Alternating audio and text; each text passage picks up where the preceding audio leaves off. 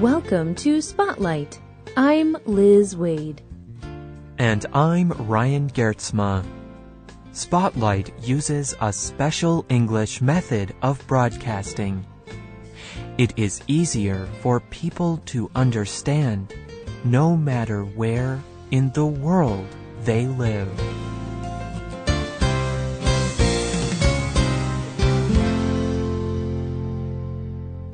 On today's Spotlight, we will talk about money. Something many people do not like to talk about. We will discuss two different money plans, one bad and one good. I need it. I want it. I have to have it. Have you ever said these words? Then advertising has fooled you. Companies spend millions of dollars each year on television and radio advertising. They try to persuade you that you need what they have to sell. Many people fall into the trap of spending. They spend money on clothes, cars, new homes, products for the home, games, films, traveling. The list goes on and on. But many people spend more money than they have. They are in debt. For some people, debt even takes over their lives. It is like they become slaves to debt.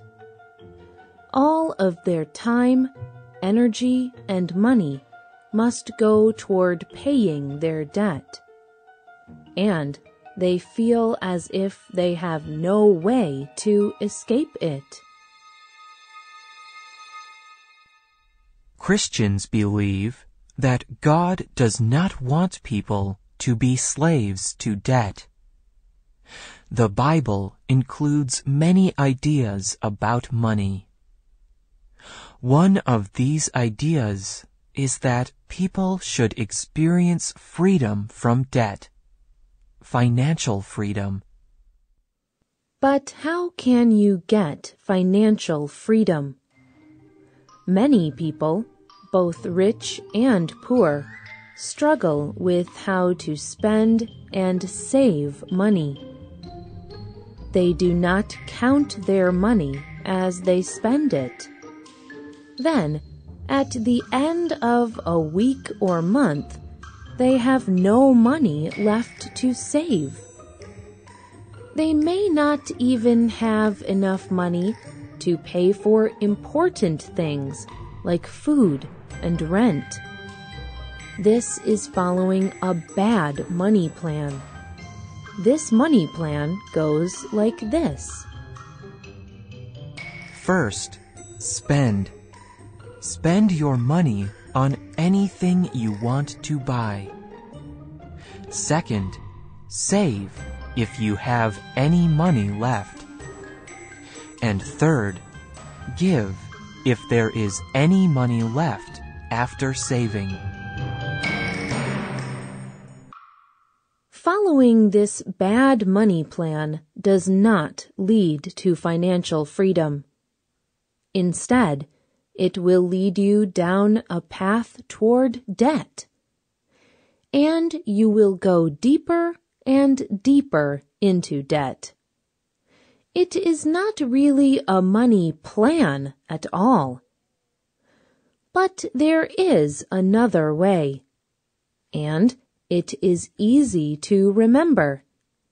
Just say 10, 10, 80.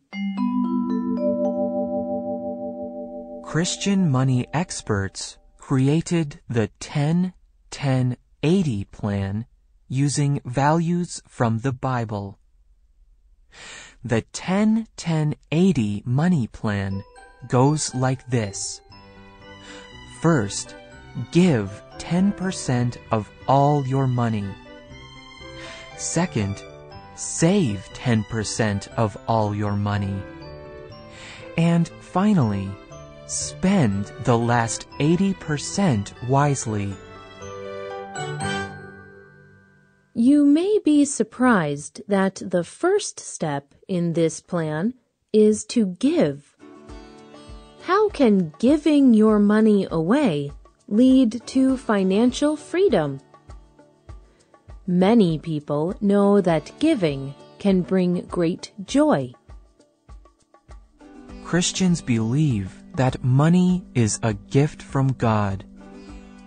They believe that God owns everything, not just our money, but everything. God wants people to experience joy, and He knows that giving can be a source of great joy. When we do not give, we cannot experience this kind of joy, the kind that comes from helping others. Here is the story of a woman named Maya. Maya was on a fixed money plan. She did not have a lot of extra money at the end of a week after buying food and paying rent. But she heard about the joy of giving. She believed that 10% of her money should go back to God. So, Maya was committed to giving, even though she could use that money for other needs. Since Maya started giving, she has experienced great joy. When she gives money away, she worries less about her own finances. She sees how God takes care of the poor through people like her who give. And she knows that God will take care of her too. Since beginning to give, Maya finds that when she really needs money, the money is there. Somehow, God always provides for her. And others help her when she needs help. This brings us to the second step in the 10-10-80 plan. After giving 10%, the next step is saving 10%. Saving helps you to prepare for the future. There may be an emergency, or you may want to do something fun, like a vacation. Then your savings can help you. Saving is a discipline. It takes hard work, and you must be devoted to it. Saving only happens when you promise not to spend that 10%. The first thing you should do when you receive money is to split it up. Take out 10% for giving and 10% for saving. Put that money where you will not touch it. Put it in a place where you will not be tempted to spend it. That may mean hiding it in a container in your home. It may mean giving it to a friend who will promise to hold it for you. Or it may mean putting it in a bank. Putting your money in a bank is probably the safest idea. But whatever you do, do not spend that money. Many people may think, but I do not have enough money to save 10%, especially after I give 10%. But it is possible. Even if you can only save a small amount, that amount will soon start to add up. But try to save something, even if it is not 10%.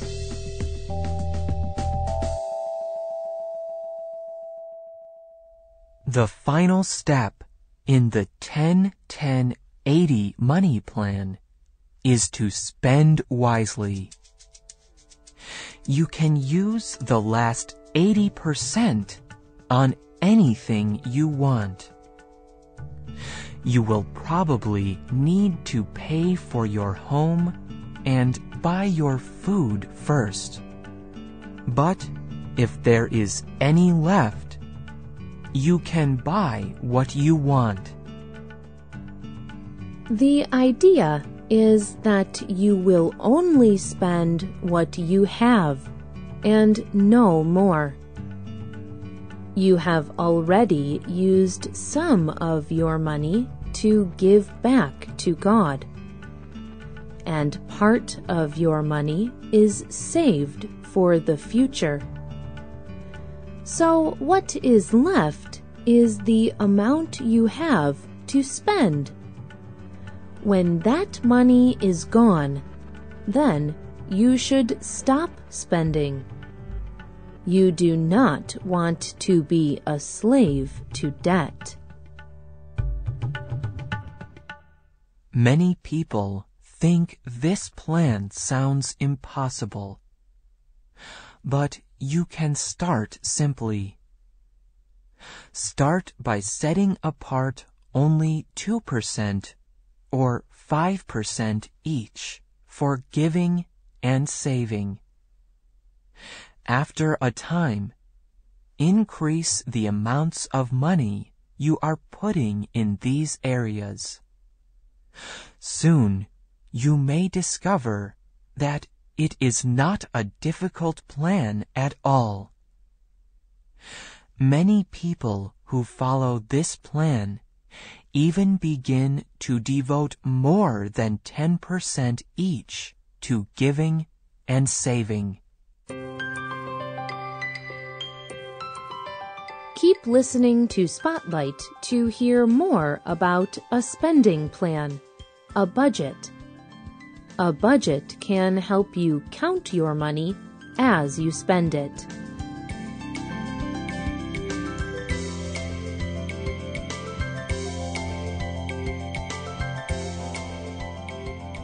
The writer of this program was Rebecca Skipper. The producer was Liz Wade. The voices you heard were from the United States. You can find this and other Spotlight programs on our website at www.radioenglish.net. This program is called A Different Kind of Money Plan. We hope you can join us again for the next Spotlight program. Goodbye.